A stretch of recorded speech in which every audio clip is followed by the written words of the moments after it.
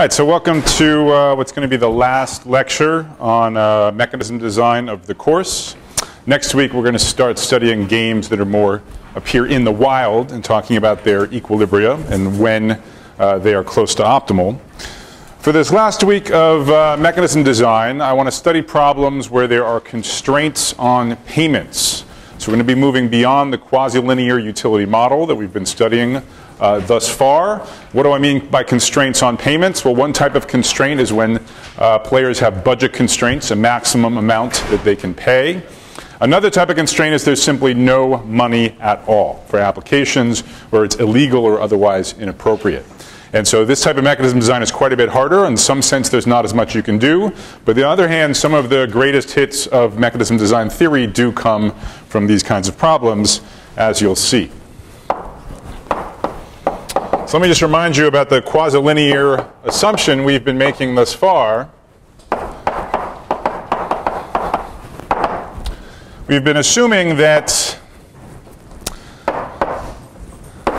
every player strives to maximize the difference between its value for whatever outcome is chosen. I'm using the multi-parameter notation here. So little omega is just some possible outcome from capital omega. So it strives to maximize its valuation for the outcome chosen minus whatever it has to pay. Okay? So its utility is linear in money. Okay? So in particular, at no point have we really imposed constraints on the payments beyond just the baseline constraints that we were thinking of them always being non-negative and always being at most the bid of the player. Okay?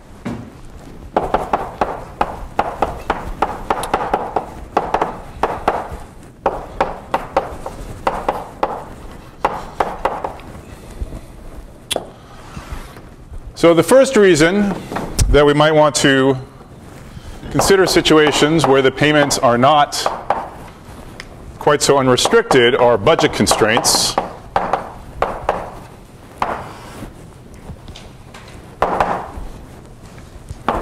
So this just means that for a given player I, there's a maximum amount it could possibly pay.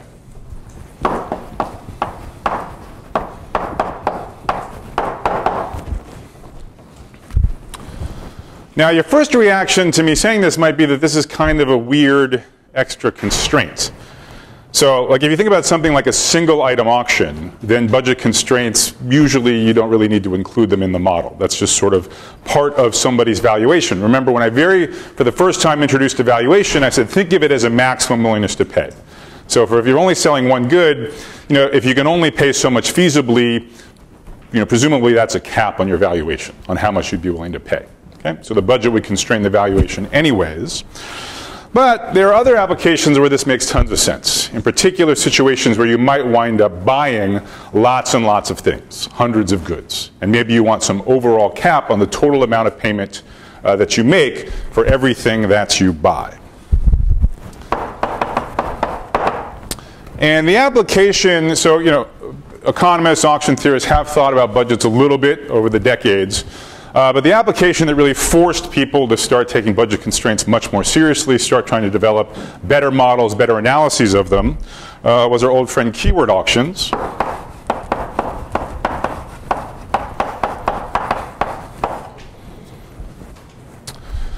So a few of you may have done this, but if you actually go and enter some bids on a search engine for various keywords, you will be asked for, among other things, certainly the following two parameters. So first of all, you'll be asked for your value, that is, how much you're willing to pay for each click that you get on your sponsored link. So this might be ballpark 25 cents, something like that. On the other hand, depending on the popularity of the keyword in question, there might be tons of these search auctions in a given day, okay, thousands or even millions, and so your ad might get shown, your sponsored link might get shown a lot of times. And if it gets clicked on a lot, that's 25 cents times a very large number. So you do want as many clicks as possible, but you also want some control over your maximum expenditures. This is the way in which most people reason about these kinds of decisions, about their preferences over buying a large number of, in this case, especially identical goods. So by popular demand, You know, the search engines are happy to have this parameter, and the advertisers are generally happy to have this parameter. You're asked for a daily budget. So maybe you're willing to pay 25 cents per click up to maybe a maximum of $100 in a day, up to 400 clicks. Okay? Or whatever it is that you're paying per click divided by $100. Okay? So some applications you don't really need them, but some you really do.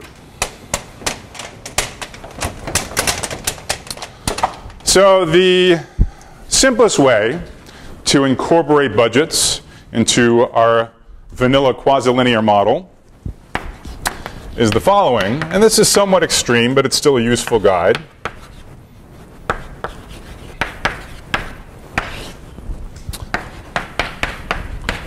So if your payment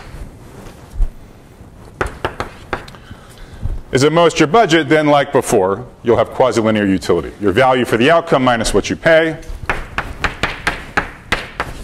So I'm going to use the notation capital BI for I's budget.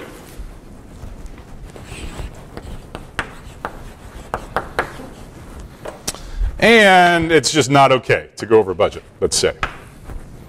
So your utility is minus infinity if you're asked to pay more than your budget. It's easy to think of smooth versions of these where you just pay some penalty depending on the extent to which you go over your budget. People have thought about those models, but we're going to stick with the simple one for lecture today. Okay? All right. And again, the way I'd like you to think about this, the new feature or the new sort of aspect of this mechanism design is a new set of constraints. In mechanism design, we've had constraints all along.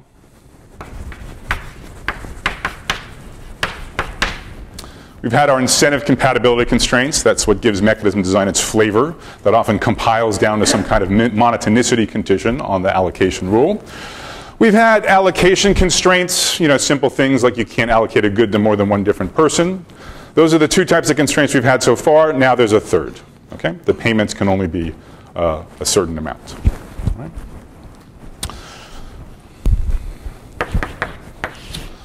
So limiting the power of the designer also limits what you can do. And mechanism design with constraints on payments is generally harder than in the models we've seen so far.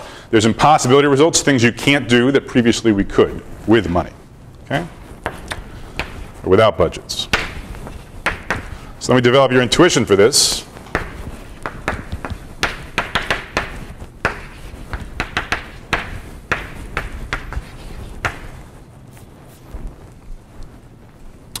So I guess we've seen one example of this already. So we talked about how surplus was special. Okay, so we had this VCG mechanism, which maximizes surplus even ex post. So that is, you do as well with respect to your performance measure, with respect to surplus, as if all of the information was known to you in advance. And so what was really special about surplus was two things. Basically, we didn't have to worry about payments, except in as much to get the DSIC property. They weren't in the objective function.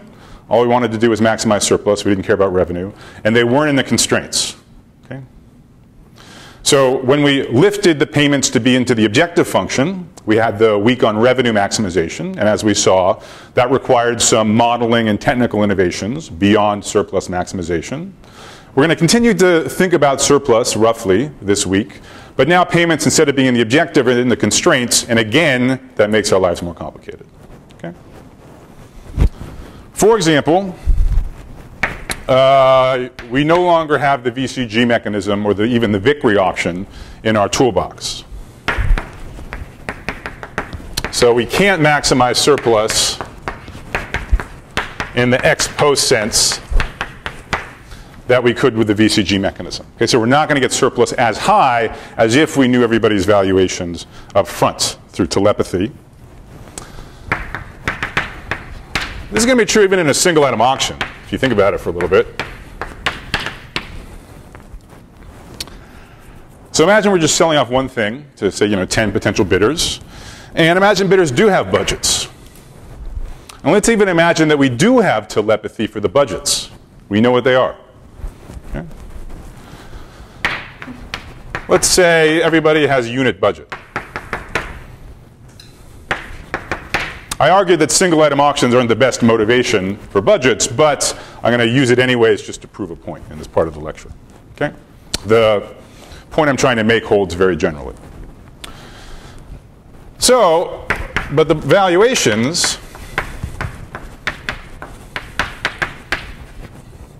are private, as usual. Okay? So maximizing surplus in the ex post sense that we got spoiled with through the Vickrey auction and then the VCG mechanism extension, for a single item auction, that just means you always successfully award the good to the highest, to the bidder with the highest valuation. Okay? So everybody has a unit budget. Their valuations can be all over the map. We have no idea. And we have to identify who the highest valuation person is. Okay? And at this point, we basically, hopefully, already see the impossibility. Right? So first of all, what if we ran the Vickrey auction? Okay? We know what the winner pays in the Vickrey auction, as stated. Pays the second highest bid, second highest valuation. No reason to expect that to be a most won. Could be anything. Okay? So maybe there's some other auction that will get us full surplus, but that does respect budgets. What do you think? We've had exercises to sort of talk about this point. Why not? Because the Vickrey auction is the only one that That's right. So one of the main conceptual points of Meyerson's lemma was that once you fix the allocation rule, for example, surplus maximization, you have no remaining free parameters. Okay? The payments are determined. Right? So we lose the Vickrey auction, and therefore we lose the ability to maximize surplus, okay? Even in a single item auction. So the point of this example is that we got to do something different. Okay? So then the question, of course, is what should we do?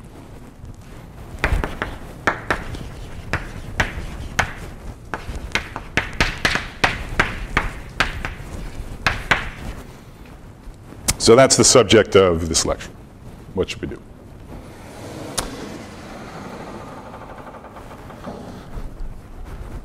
And so to handle budgets, I'm only going to tell you, basically one auction format, but it's a very nice one. It's called the clinching auction.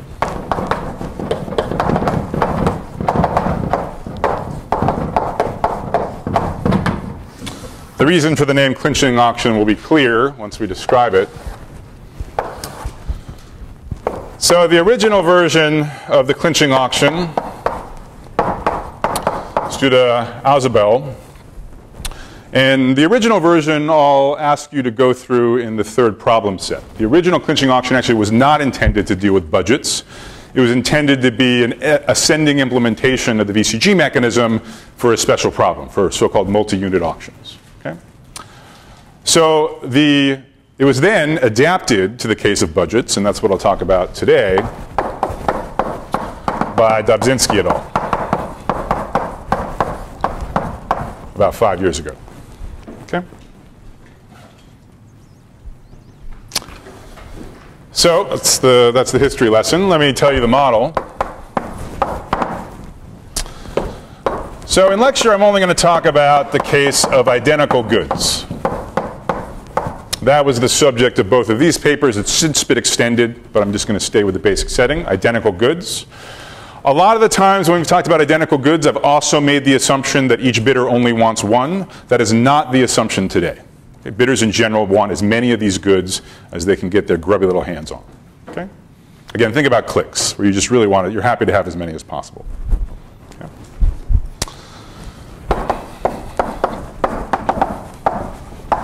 All right, so as far as each bidder I, well, there's going to be a private valuation. And we're just going to have a very simple model like our single parameter problems, like our keyword auctions, where your evaluation is just linear in the amount of stuff that you get. Okay? So if I give you K goods, then your value for those K goods is VI times K. Okay? So you're happy to have another good, as many as you want to give me. I get VI extra each time you give me another good. Okay? In addition, each bidder I has a budget, BI, and I will be assuming that these budgets are public, by which I mean they are known to the mechanism up front. Okay? The budgets, by assumption, cannot be manipulated by the bidders. Only the valuations can. Okay? Now, it would, of course, be better to have an auction which did not make this assumption, which elicited the budgets from the bidders and was incentive compatible. Okay, incentivized the bidders to give you truthful valuations and truthful reports of the budgets and did the right thing. That problem turns out to be harder. Okay, there's some impossibility results saying that things don't work. The clinching auction is not incentive compatible. I'll ask you to work that through in an exercise. Okay? So we're going to make the assumption of public budgets. It makes the problem remains non-trivial but tractable, and by solving it, we'll be guided toward interesting auction formats, which is the point of this theory in the first place. Yep. So public budgets. So what I'm going to do is I'm going to first describe an auction which is not the clinching auction, which is more naive but very natural, and we'll look at how it fails. And then a revision of that initial attempt will be the clinching auction. So we're going to do it in 2 steps. Question? Do they also have a bid? I'm sorry? Do the bidders also have a bid that they do? So as usual, the bid will be the alleged valuation. Yeah. But they do not have a second report for the budget. That's the key thing. So there's 2 parameters associated with the agent. One we don't know, so one we do know, so we don't have to ask them. One we don't know, so we have no choice but to ask them. Yes? The budgets also don't understand their bidders, so it's not relevant. It's going to be dominant strategy, so it will not be relevant. Okay. So like I said, so first I'm going to give you something which is not the clinching auction, but is more naive. And so the initial idea is basically to use a market clearing price to allocate the goods. Okay? One thing, just to reiterate with the public budget assumption, remember that our non-example with the Vickery auction, the budgets were public there as well. Okay, so the difficulty of budgets is present even when budgets are known. Okay, so what do I mean by use a market clearing price? So I'm going to describe, I'm basically going to describe you the allocation rule and the payment rule at the same time. I'm going to describe this as a direct revelation mechanism, but as should be clear from the description, it's very naturally implemented as an ascending auction. Last week we talked about some of the benefits of ascending auctions over direct revelation mechanisms. And indeed, Ausubel's original motivation was really to have an ascending implementation. He wanted an analog of the English auction when you were selling many goods rather than just one. But for simplicity in lecture, I'm going to describe the direct revelation version. Okay? All right, so market clearing price. That means we should somehow equalize supply and demand. The supply is evident. It's here on the board. There's M goods. So let me tell you about the demand, okay, how much people want. Now that's, of course, going to be a function of the price. The lower the price, the higher the demands.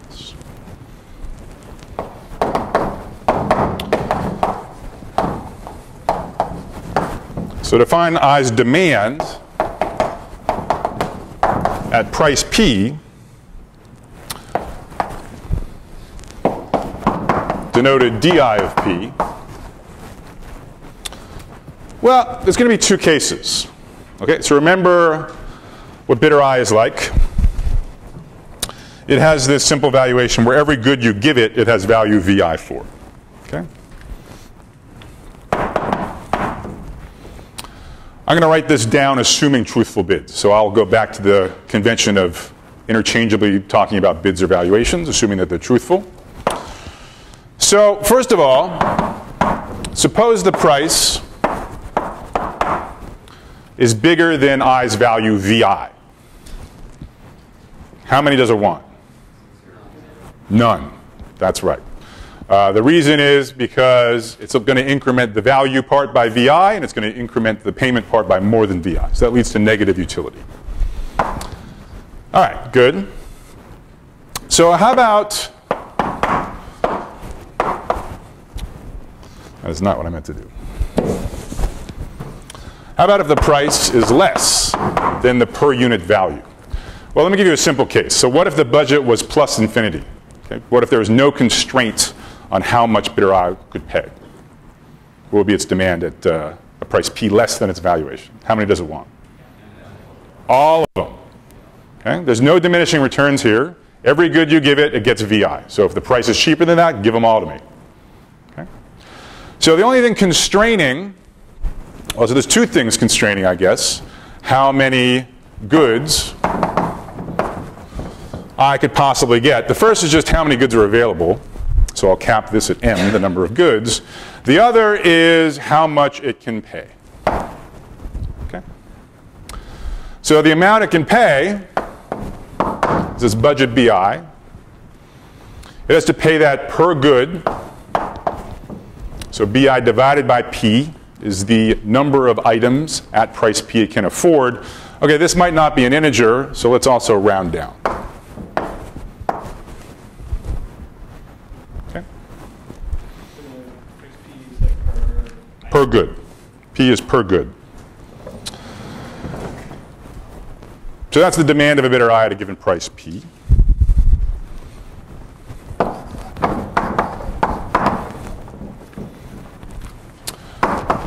So the higher the price, the less the demand, as you'd expect.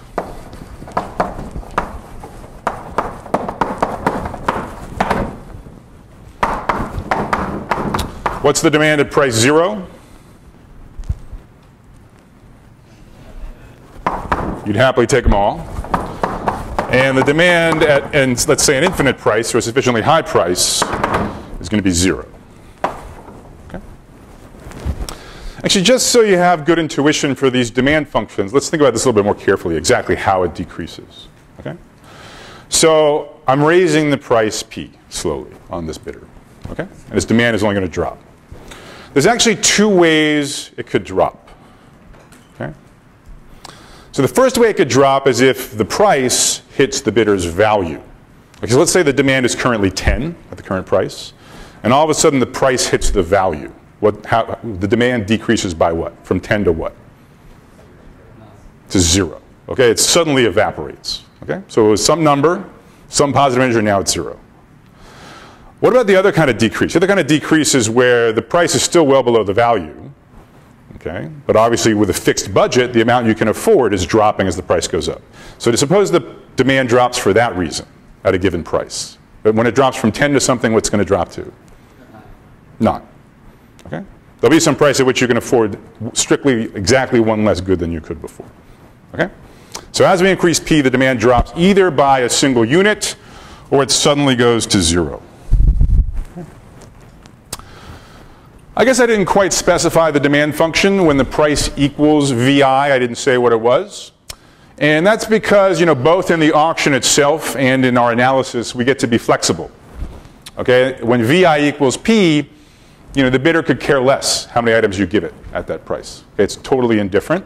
So we'll define when P equals VI, DI of P to be whatever is convenient for the what's under discussion. Okay? Again, as usual, we can't violate bidders' budgets. All right?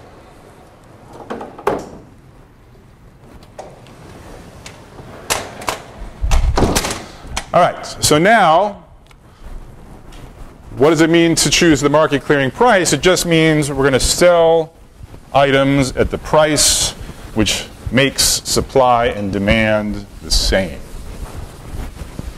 We know what supply is, it's just M.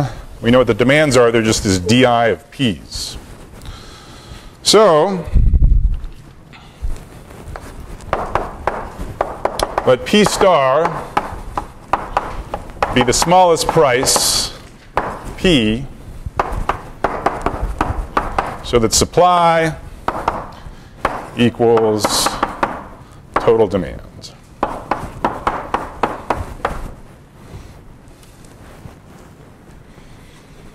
So if you want to be nitpicky, there need not be any prices where this holds with equality.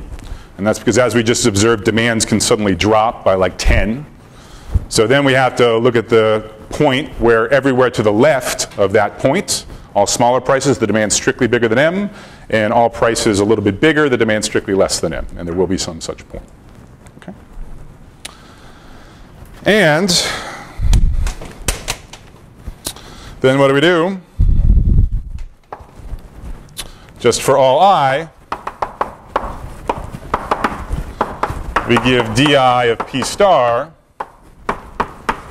goods to I at the market clearing price p star. Okay?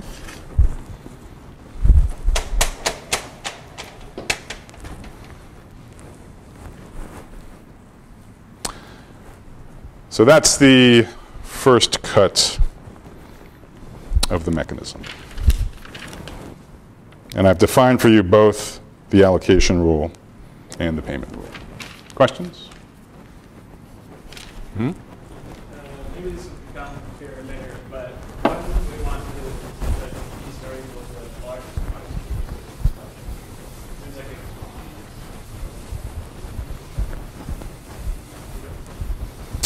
Well, I mean, we need to prove incentive compatibility, right? So guided by all the way back to the Vickrey auction, where sort of amongst prices where someone would accept the good, you always take the smallest one. Seems like the right thing to do. Yeah.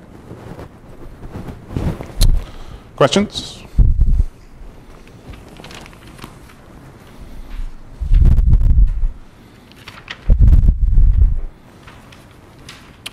All right, so the good news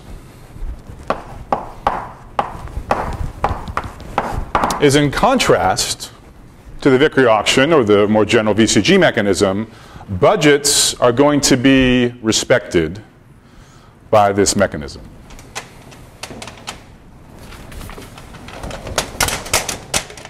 Where'd it go? Huh. User error. Okay. So recall the definition of demand. I guess this is where you see, right? So if we allocate to a bidder I di of p goods at a price of p, then by the definition of di of p, the amount that it pays is at most b sub I. Right? We defined d sub I of p to be the largest number of goods that the bidder could afford at that price p. Actually, the minimum of that, or 0, if the price is bigger than the value. Okay? So just by definition of demand, budgets are going to be respected.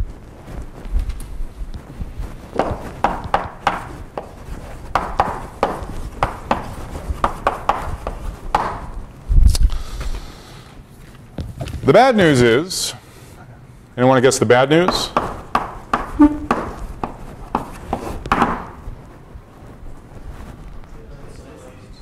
Yeah, not DSIC.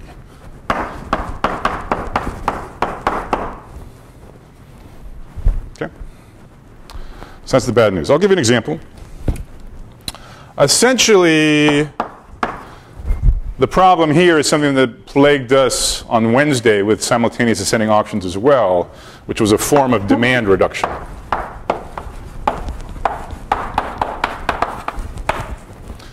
So in effect, a bidder preferring to get more goods, eschewing getting more goods at a high price, opting instead to get fewer goods at a lower price. Okay? And bidding in a non-truthful way to make that happen. So here's an example, and hopefully this will also kind of make sure that we all understand how the clinching auction works. So just 2 goods and 2 bidders.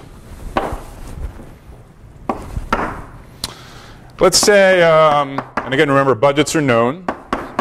So let's say we're well aware that the first bidder can afford an arbitrarily large amount of payment, but we don't know its value.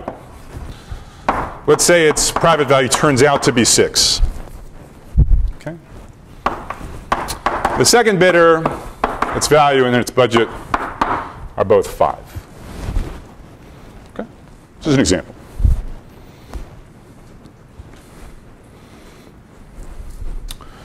So what's the market clearing price? Assume for the moment that bidders bid truthfully. Okay, so bids equal values. What market clearing price would we then compute? So remember, the market clearing price is the smallest price at which supply equals demand. And prices don't have to be integers. So what about like 5.5? What's the demand at 5.5 total? That's also only 2. Right? So you only need a price of 5 plus epsilon for the second bidder to have demand 0. Okay? At which point the first bidder has demand 2, which clears the market. So the smallest of all prices that equalizes supply and demand would be 5 plus epsilon for arbitrarily small epsilon, so we'll call it 5 among friends.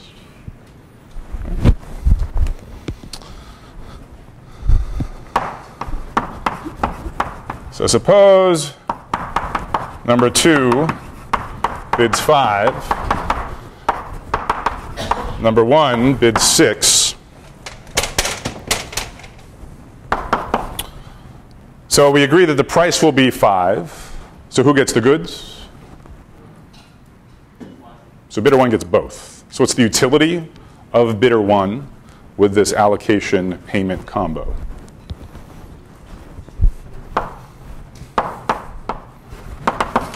That's right.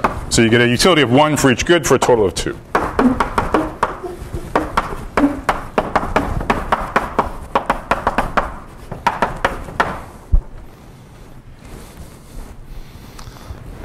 So at the risk of plunging my foot into a bucket of water, let me work out the rest on this part of the board. There's a bucket of water right there. I don't know why. I guess it makes sense given all the rain we've been having. Okay. So demand reduction. Remember, the idea is it can be better in a poorly designed auction or in a manipulable auction to get fewer goods at a low price as opposed to more goods at a high price. So imagine that, so bidder 1, it can't misreport its demand per se. All it can do is say it has a different value, a lower value. So suppose number 1 bids 3 instead of 6, excuse me.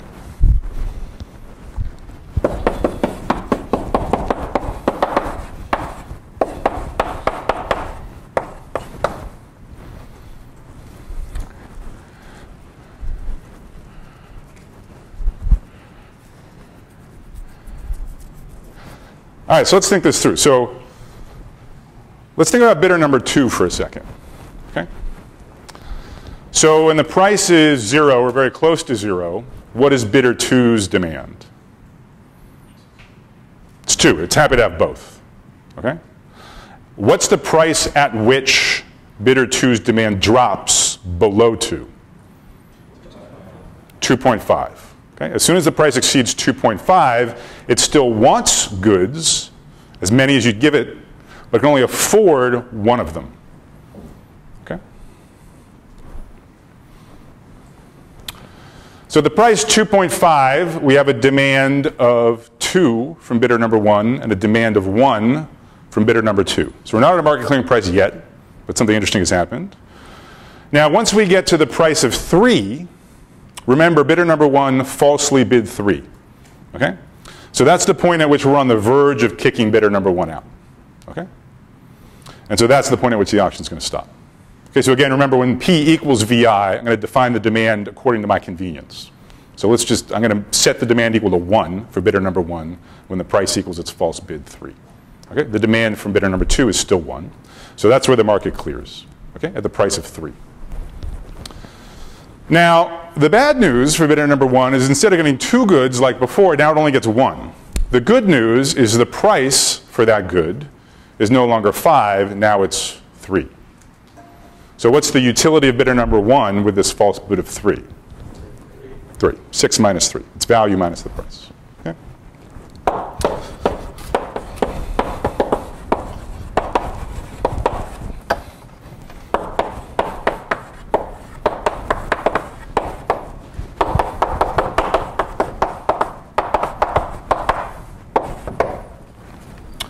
So that's a concrete demonstration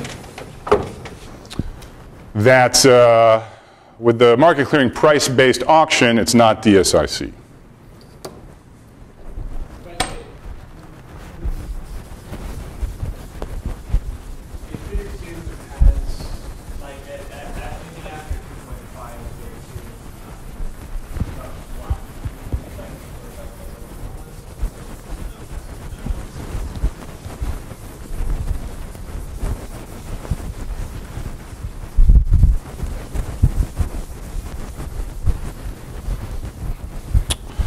So it's been a while since we put on the mechanism on the board any auctions that were not incentive compatible. Okay, we sort of had a rich enough toolbox this had stopped happening to us. Okay? So what happened here? Well, we went back to the approach of designing the allocation and payment rules together, and evidently we did it incorrectly. Okay? Notice this is totally a single parameter problem. Okay? Budgets are known, there's just a private VI for each bidder. So this allocation rule, I'll let you check this, the allocation rule is monotone. So by Meyerson's lemma, there are payments that would make it a DSIC mechanism. Evidently, we got them wrong. Okay. So we could go back and derive the DSIC payments that Meyerson's lemma would give you, but I'm not going to do that. Turns out a different allocation rule, a smarter allocation rule is going to work better. Okay, so this is going to be the clinching auction.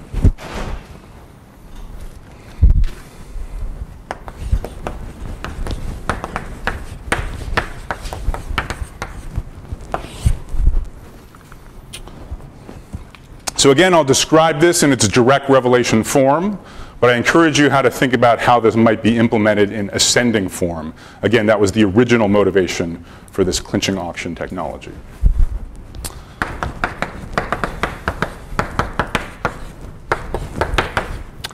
So we're again going to have a price, which inside our algorithm, we think of ascending at some steady rates. Rather than allocating all the goods in one shot at the end, we're going to allocate them piecemeal at different prices. So I'm going to keep track of this current supply S, which is of course initialized to M.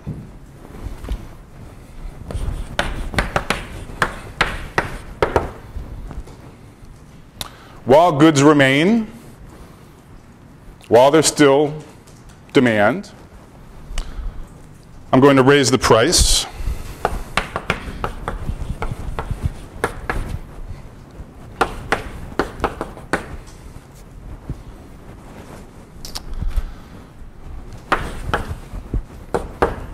I'm going to raise the price until demand falls. And by demand falling, what I mean is, I wait until there's some bidder I, so that if I let the other n-1 bidders take what they want at the current price, there'd still be some left over for bidder I. Okay? So maybe there's 10 goods left, there's 20 bidders out there in the world, and if I just let these 19 bidders take what they want, the price is actually high enough that some of these 10 goods still remain on the shelf. Okay? So S minus sum over the other bidders of their demand at the current price. Remember, as we increase P, these are dropping. Okay, this is staying fixed. This is how many goods are left. This is what people want at this price. This goes down as the price goes up.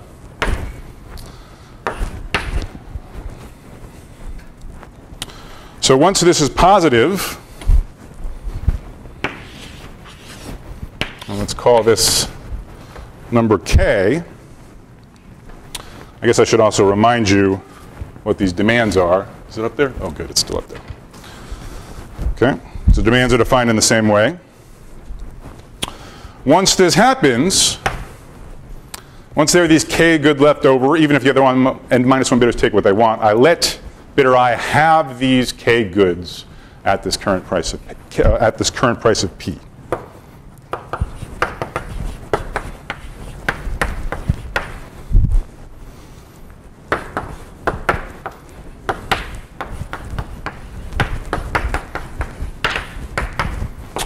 So these are goods these are called clinched.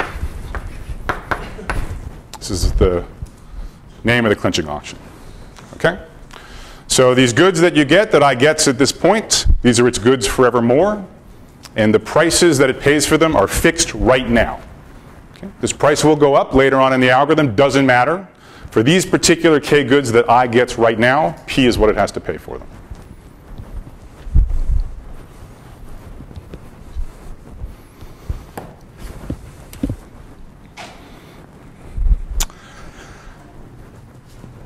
And maybe the main thing that the clinching auction does differently than the market clearing price auction is that it go ahead and keeps track of the reduction in budget with a couple things. So first of all, it promises goods at relatively low prices early on in the auction. And then second of all, to make sure that all the prices come out correct at the end, it keeps track of bidders' budgets and reduces them as they clinch goods. Okay. So it decreases the supply by the amount that it should, namely K. So decrease S by K, and bidder I's budget by the amount that it's now committed, namely the K goods that it's clinched times the price that it's going to have to pay for them. Okay. So unlike the first auction, based on the market clearing price, a bidder will not necessarily pay the same price for all of the goods that it acquires. The price it pays for the goods will get higher and higher as the auction proceeds. Okay. So I'll go through an example. I'll go through the same example, in fact, but any questions about the auction before I hide the pseudocode for a minute? What if I can't afford the goods? Can you cut a different side before that? You can afford it. You can afford the goods by the definition of DJ. Other questions? How do you break ties and treat them alive? That's a good question. So it turns out arbitrarily works fine. Yeah. So you can even do them simultaneously. Okay. So arbitrarily. Yeah, so just to be clear with respect to the demands, remember the demand of a bidder at a given price, part of that definition is how many you can afford at the given price. The price is increasing as always, so that makes the demands drop. But remember, the clinching auction is keeping track of the past expenditures of a bidder I. Okay, so you decrease, you're really tracking residual budgets, not original budgets. And so of course when you compute demands, it's with respect to residual budgets, not with respect to original budgets. Okay? Is it possible for there to be more than one I in a single iteration? Yep, as I said, you break ties arbitrarily.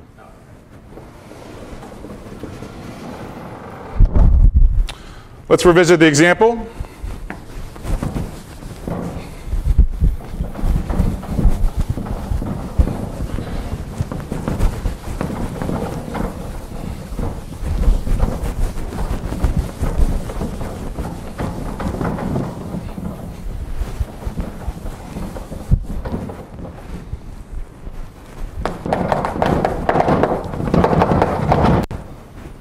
So let me remind you of the example. Oh, it's up there. Perfect. Two goods. First bidder has infinite budget, value 6. That was the one who had an incentive to reduce its value previously to get one good at price 3 instead of two goods at price 5 each. Bidder 2 has budget equal value equal 5. So what happens with truthful bids now?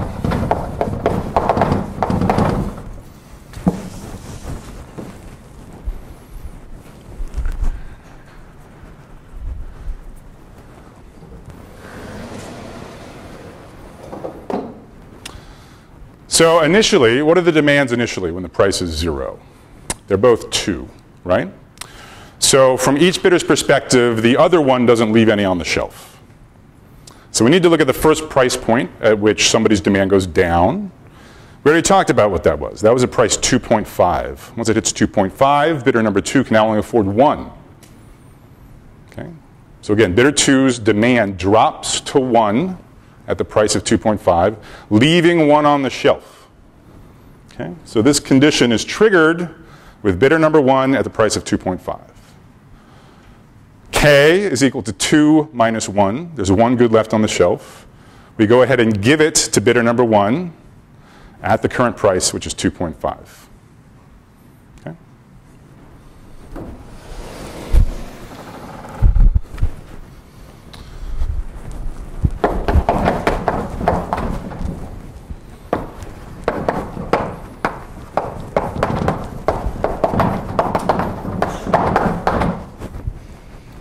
Now there's only 1 good remaining. Okay? So for there to be something left on the shelf when everybody else goes, It has to be, we have to wait until the price is so high that one of the bidders' demand drops to 0. Okay? So that happens once it's equal to 5, the valuation of the second bidder. At that point, the second bidder is kicked out, and that's the price at which bidder 1 gets its second good. Okay?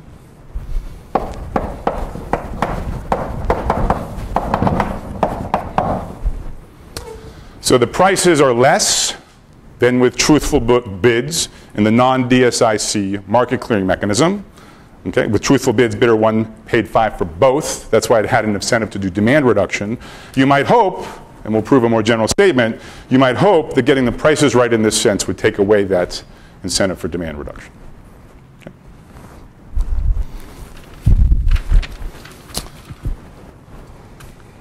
So, theorem, indeed, the clinching auction is DSIC. Okay.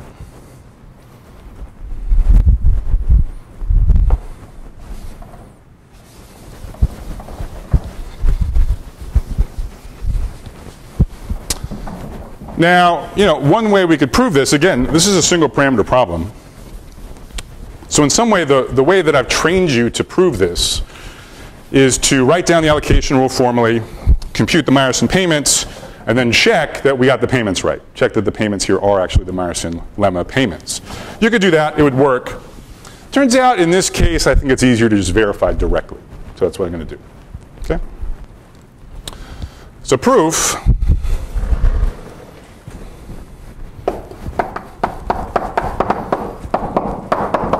So fixed sum bidder, fixed bids by the others.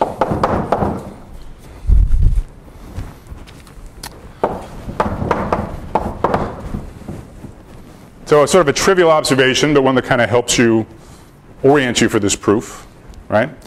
So don't forget that your value per unit of good is always the same, whether it's the 7th good that you get or the 20th good you get. It's always VI, okay? So at any point in the auction, if you pay less than VI, you're happy. If you pay more than VI, you regret it, okay? So the price is going up at this steady rate. So there's this prefix of the auction from time 0 up to VI, where any goods are just you're happy to have. And then in the suffix of the trajectory after the price hits VI, you don't want anything, because the price is going to be bigger than your value. Okay? So note, goods clinched when the price is less than your value.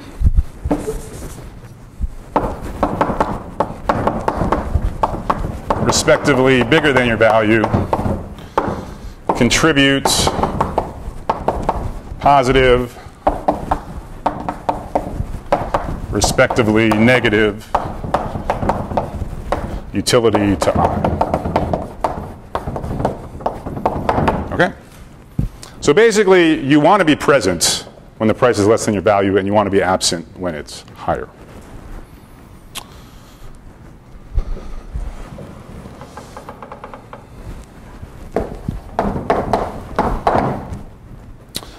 The other important observation is that what's the role of your bid in the clinching auction? Okay. So let's remember how we define the demand of a bidder. Okay, so if the current price is less than a bidder's bid, then we just defined your demand as how many goods you could afford at the current price, since according to your bid you want as many as possible. Okay? And as soon as the price exceeds your bid, we effectively kick you out of the auction. Okay, your demand is 0 forevermore as soon as the price exceeds your bid. Okay?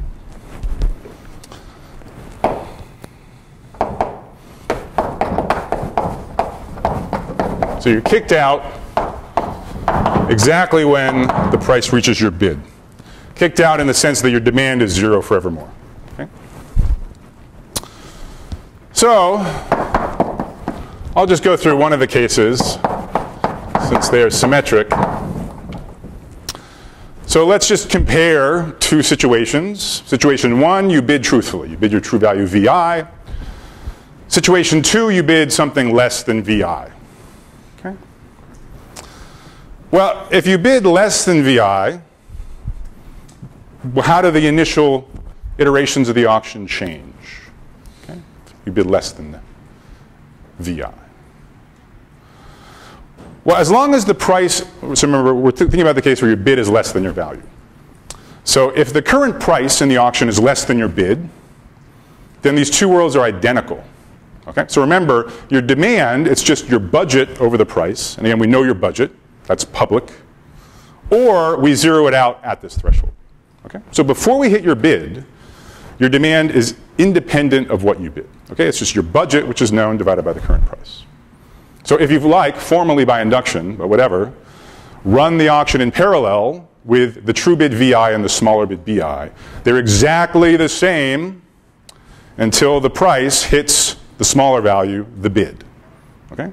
The auction is identical in execution up to that point. Okay? And then what happens, why is it different? Well, suddenly you're kicked out with the smaller bid. Okay? So there is no change in how the auction proceeds until the price reaches your low bid.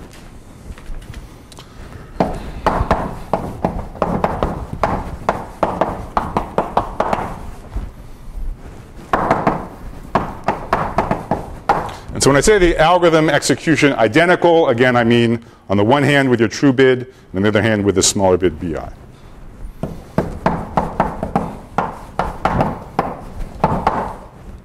So the prefix up to the price BI is exactly the same. The difference with the false bid is you're missing out on whatever happened in the clinching auction when the price was between BI and VI. Okay? You don't know what happened, but whatever happened could only have been good for you, right? The only thing that could have happened while you were participating in the auction in a price less than the value, the only thing that could have happened, you could have gotten goods at a price less than your value, and you just threw them away. Okay?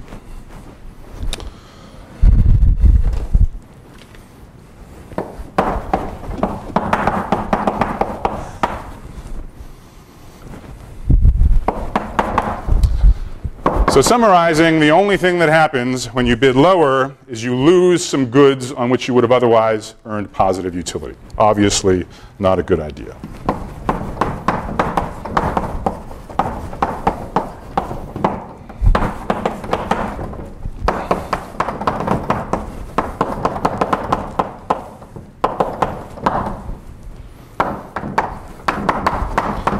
The case where you bid higher is similar. Again, run the auction in parallel with your true bid VI and this overbid BI. Nothing changes as long as the price is below VI. The algorithm executes identically. The difference is you stay in the auction longer with this high bid of BI. What can happen when the price is bigger than VI and less than your bid? The only thing that could happen is you get some goods at a price higher than your value, giving you negative utility. You don't want that. Okay? So that is why the clinching auction is DSIC. Okay? Cool auction.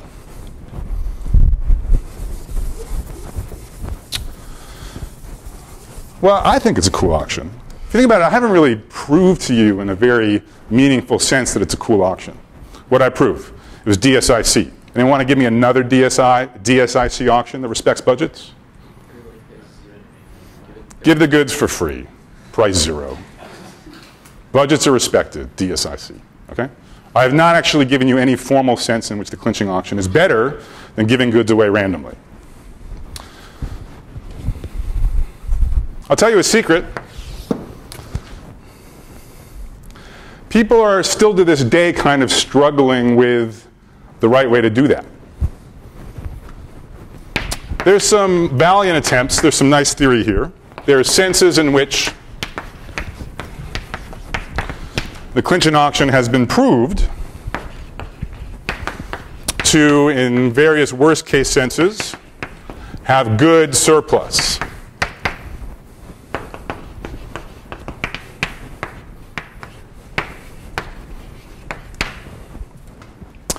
Now, what do I mean good surplus? Good compared to what? I certainly don't mean good compared to the maximum possible surplus, compared to like the VCG surplus. Because we know even in a single item auction, when all of the budgets are known and equal, any DSIC mechanism can have far worse surplus than a VCG mechanism that didn't have to respect the budgets. So I don't mean compared to the benchmark of the VCG mechanism. That benchmark is just too strong to make any comparisons.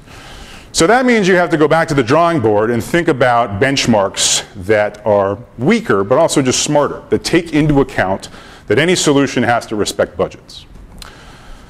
So there's a few ways of doing that. I'm not going to cover any in the lecture. They're all just sort of would take a little bit too long. So the original paper that proposed this clinching auction for budgets, Dobzhinsky, Levy, and Nissan, they focused on a property of Pareto optimality. So they observed that the clinching auction outputs a Pareto optimal allocation. What that means is if you consider any other allocation in which some player is better off, i.e. has higher utility, there's a different player that's worse off. Okay? So this is a relatively kind of weak notion of sort of efficiency, okay? Economic efficiency. Okay? There are other allocations which are maybe incomparable, where some players are better, but other players are worse. And what was nice about their contributions is they derived a sort of uniqueness result saying that if you care about Pareto optimality, essentially the clinching auction is what you have to do if you want to respect budgets. Okay? The drawback there is that Pareto optimality isn't, it need not be a necessary or sufficient condition for a mechanism to be optimal in various other senses. So a second approach is the same one we took for revenue. Remember, even when we put payments in the objective function, we lost this ability to have a single mechanism, which is always the best one. And the first thing we did is we introduced distributions that did average case analysis. And then what you might like to say is a simple versus optimal result. There's a nice mechanism, like say the clinching auction, which is almost as good as a possibly very complicated average case optimal mechanism. So there's been work on that very recently. It just appeared maybe 4 months ago. Even that only handles the case where everyone has identical budgets, but that's good progress from just a few months ago. And then a third approach people have looked at is they've tried to sort of redefine the welfare objective function in ways that it's a smaller number, okay, that takes into account budgets. Right? And there's some progress here too, but it's fairly ad hoc at the moment, but you'll get some more experience with that in the exercises. So the takeaway is the clinching auction seems like a great idea. Seems like an awesome auction in some sense. And we're struggling with what that means. And this is actually not uncommon in research. In research, it's often that you find the solution before you know exactly what's the problem that it's solving. And this is one of those cases. Okay?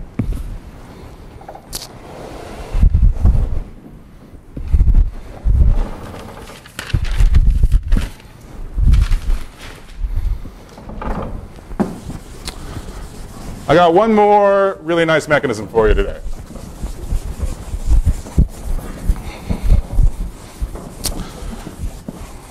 That's all I'm going to have to say about budgets. For the rest of today and for Wednesday's lecture, I want to make the constraints on payments still more stringent. If you like, I'm going to set the budgets to all be 0. Okay? So I want to talk a little bit about mechanism design without money. This, of course, is I tie your hands even tighter as the designer, so you can do even less. But again, there are some really quite beautiful and also practically useful mechanisms in this space. Okay.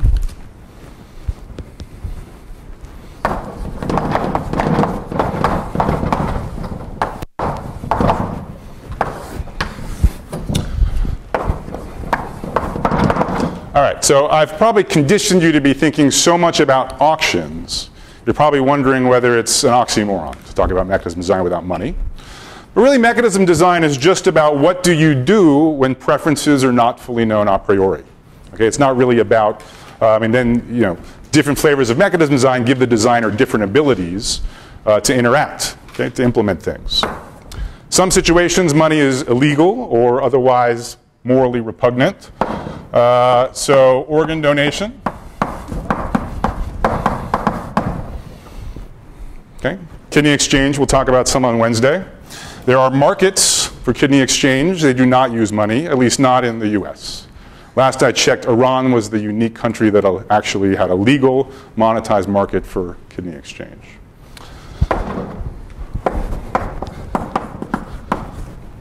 Not saying money never has anything to do with voting, but it's supposed to be illegal.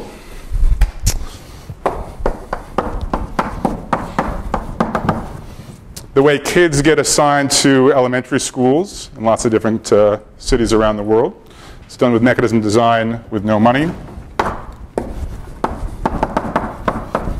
the way recent graduates from med schools are assigned to their residencies, same thing. Okay? So there's lots of applications. We'll talk more about them on Wednesday. Main thing I want to do today is just tell you a really nice algorithm, really nice mechanism.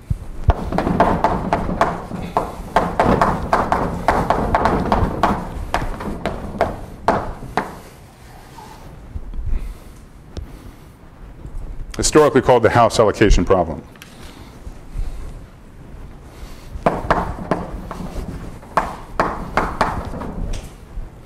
So there are n agents. Each begins with an initial endowment of one house.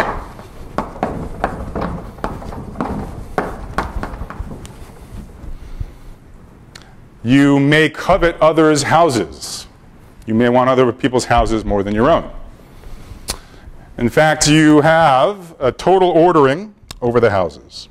That's your preferences.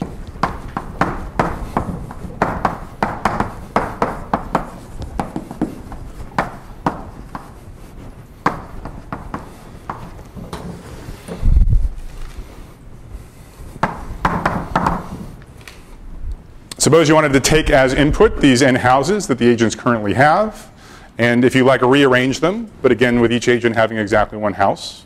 And you want to do that in the best possible way to make people as happy as possible. What's a sensible approach?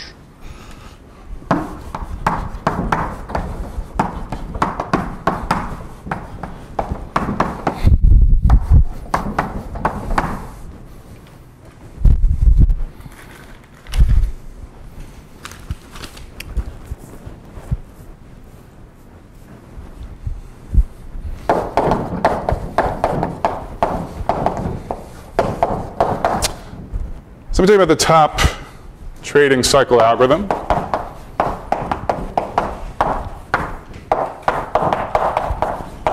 TTCA,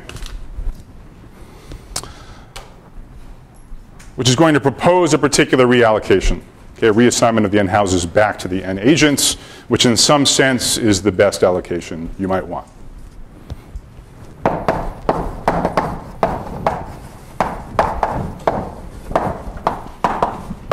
So we're going to construct the allocation iteratively. We're going to be deleting agents in bunches after we've fixed their reallocations. The agents that remain will always be in possession of their original initial house.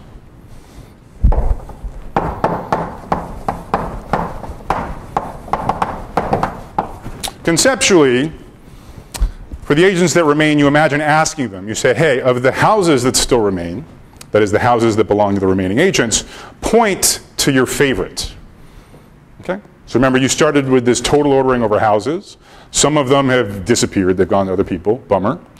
Of those that are left, tell me your favorite.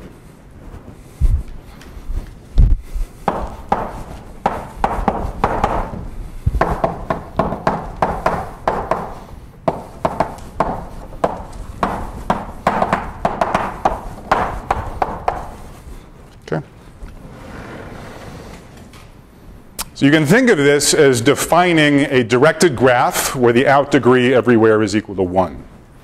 Okay? 100 agents, each one chooses one outgoing arc. Maybe agent 2 is coveting agent 1's house, but agent 1 says, well, I like my house, thank you very much. And then maybe you have something interesting where 3 really likes 4's house, who really likes 5's house, who really likes 3's house.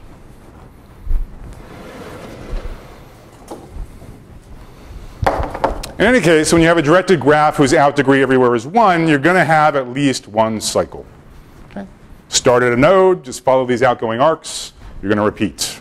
Okay? There may be more than one, but there's going to be one for sure.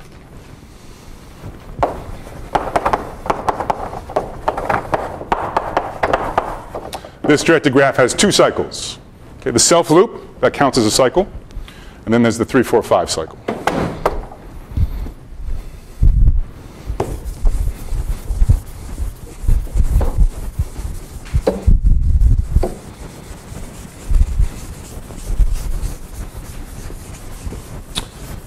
So there's at least one cycle.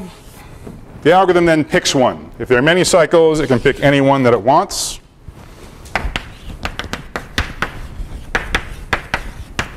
And when it picks a cycle, it does the reallocation suggested by the cycle.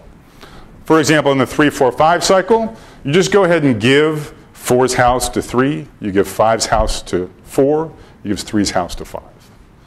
Okay? If you pick the self loop as a cycle, then 1 keeps its own house. After you've done the reallocation, you delete those nodes from the graph. They're gone. Okay? So, and they've gotten their final houses. Okay? Whatever they got from the cycle, that's what they get at the end of the day.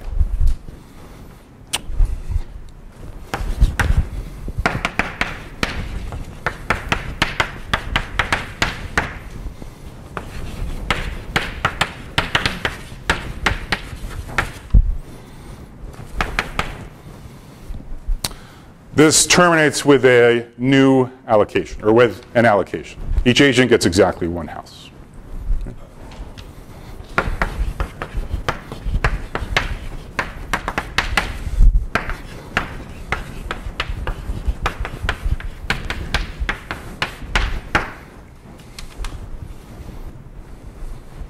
Cool. So it seems like a nice algorithm, hopefully. So is it any good? Does it have any reasonable properties? Let's just, to build up your intuition, let's start with a sanity check. I claim at the very least, you're not going to be worse off than where you started. Okay? So every agent, maybe it keeps its same house, maybe it gets some new house. But in any case, the house it winds up with, it likes at least as much as the one that it started with. Anyone suggest a proof of why that's true?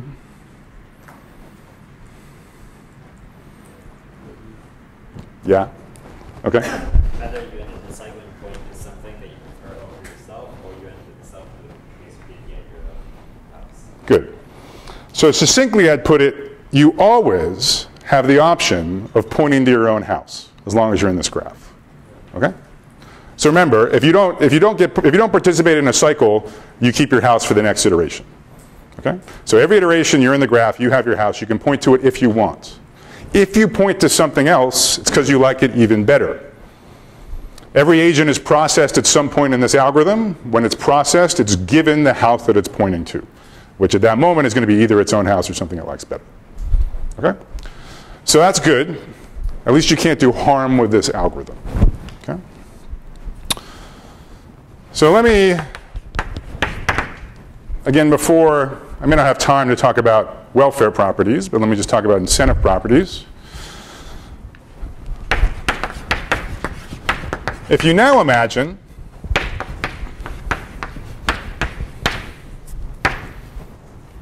that these total orderings are unknown, private to the agents, there's an obvious direct revelation mechanism you could run.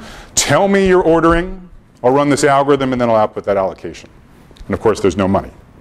Okay? And the claim is that direct revelation mechanism is dominant strategy incentive compatible. Okay?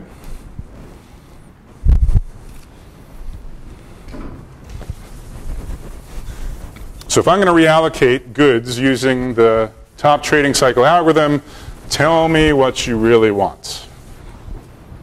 It's always a good idea. Could you do a similar thing for the previous problem that we discussed, and that you can ask for the demand at each price? Ah, you just mean as far as how things get reported. Yeah, I mean here you're getting some of the bidders or the people who at every iteration. Okay, good question. So good question. So the question is sort of comparing kind of what I ask for in the two different mechanisms we've seen so far. And one thing that's really cool about this housing allocation setup is the space of preferences is very rich, right? So, you know, what I don't know about you could take on n factorial different values. So this is not a single parameter setting. There's not a single number or two single numbers that summarize to me how you feel about everything. Okay? By contrast, when we were talking about the clinching auction, we assumed that up front that I knew your budget, and from that and your value, I could conclude your demand at any given price. Okay? Okay. So why is this true? All right. So now, of course, that we don't have money, I mean, we can't even speak about Meyerson's lemma. I mean, for multiple reasons. One, this isn't single parameter. There is structure in the problem, but it's a different type of structure. But two, the whole point of Meyerson's lemma was to give us the payments to make it DSIC. Right? We really need the payments to be 0. Okay. So we're going to have to check the DSIC condition directly. So fix I, and as usual, the other reports.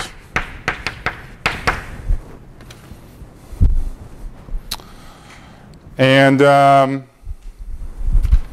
suppose with a truthful report,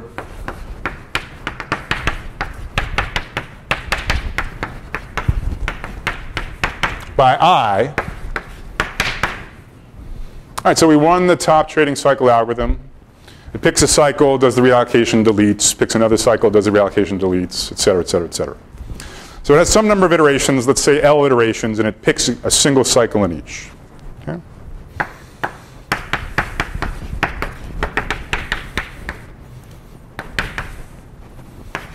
So let's call the cycles C1 up to CL. That's a semicolon.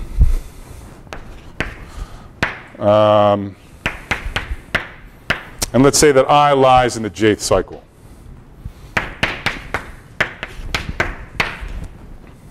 Okay?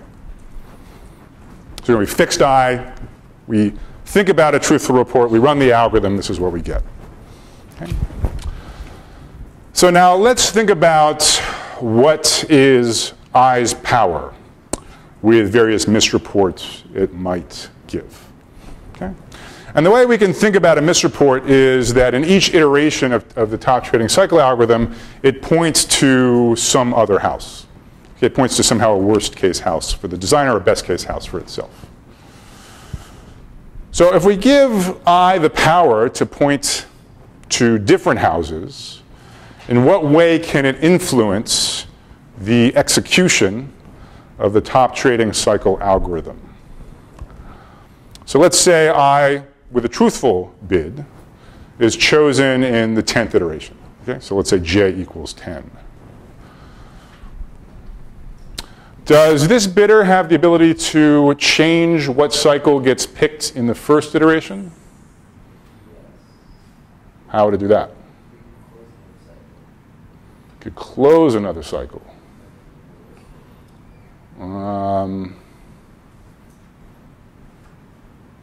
By making a worse bid.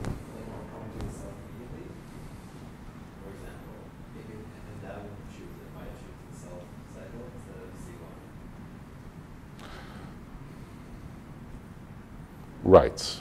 Okay. Good. Good. And so then what would be the case? So it didn't point to itself. It pointed to, if it points to something else in the same cycle, it's going to be a worse house, right? Yeah. It's going to be a house like less. Okay. So basically, so I's only ability to influence cycle chosen is to point to a house it likes less to close a cycle. Hmm?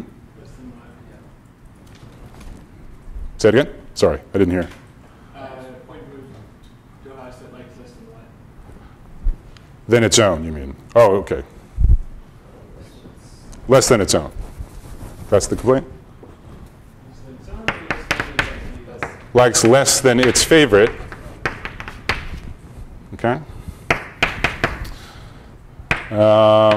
So this leads, I'm going to be a little informal here. This leads to being allocated. Right, so if it closes the cycle and it's chosen right now, the point is it's literally going to get that allocation right now. Okay? Leads to being allocated a worse house than before. Okay? So details, I'll leave for you to check. Okay? Like, will it give the same allocation no matter which cycles you choose from?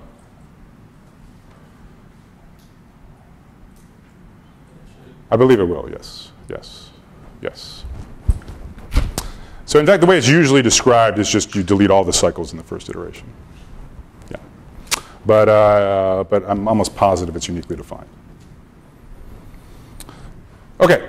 So this brings us back to where we were with the clinching auction. Okay? I told you it was DSIC, and you'd be right to respond, you know, seems like a cool algorithm, but so what? Another DIC mechanism would be to just output a constant allocation. Okay? Or just always force bidders to have the same house that they started with. So in what sense is this better? Well, here the theory is much more satisfying. Okay? So here there's a sense in which the top trading cycle algorithm does the uniquely best thing. I don't have time to discuss this in detail, but I'll put some details either in the notes and or in the problem sets. So this is the unique allocation in what's called the core. Okay? And so basically what the core means is there's a stronger version of incentive compatibility where if you imagine some subset of these bidders, okay, so say there's 100 agents overall, with this allocation it's impossible for some subset of 10 agents to sort of break away from the mechanism, reallocate their 10 houses merely amongst themselves, and all be at least as well off as they are in the top trading cycle algorithm. Or at least all as well off plus one strictly better off. Okay, so you cannot point-wise do better than you're doing in the top trading cycle algorithm, no matter which subset of agents you're talking about. So claim one is that the top trading cycle algorithm has that property. The allocation that it outputs, no subset can do better by breaking away. The second claim is that every single other allocation fails to have that property. Every single other allocation is vulnerable to some subset breaking away, doing exchanges only amongst themselves. At least one will be strictly better off, and no one will be worse off compared to this allocation. So more on mechanism design without money on Wednesday. See you then.